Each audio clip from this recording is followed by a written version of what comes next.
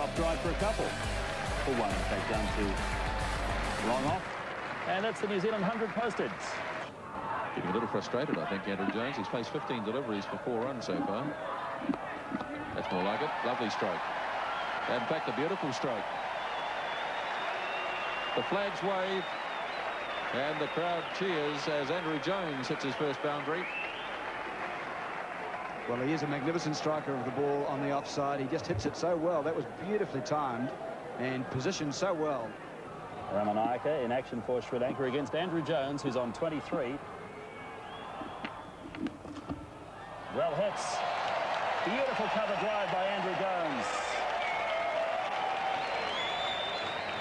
He can hit the ball with tremendous timing, and just about everything was perfect there. The foot across to the line, getting plenty of room to swing through the ball.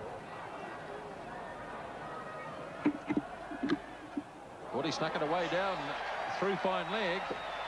Let's see if it came from the bat. Yes, it did. 4 runs to Andrew Jones, and that's his 19th 50 in one-day internationals, and it's come up in just 48 minutes. Jones goes with a big hit, and he's got a hold of this one, and it is just 4. Very nearly a 6, landing just inside the fence. And a good blow struck by Andrew Jones.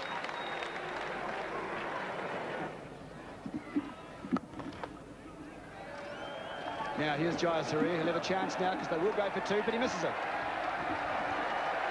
Well, that's pressure on the field for you. And in the end, it was a good over for New Zealand. 1 to go. It's 2:37 for 5.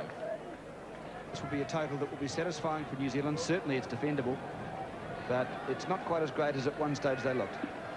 Last ball of the innings. And they'll have to settle for 1 run. They might even look for a second. No, they don't bother. So New Zealand finish on 242 for the loss of 5. As there is the scoreboard.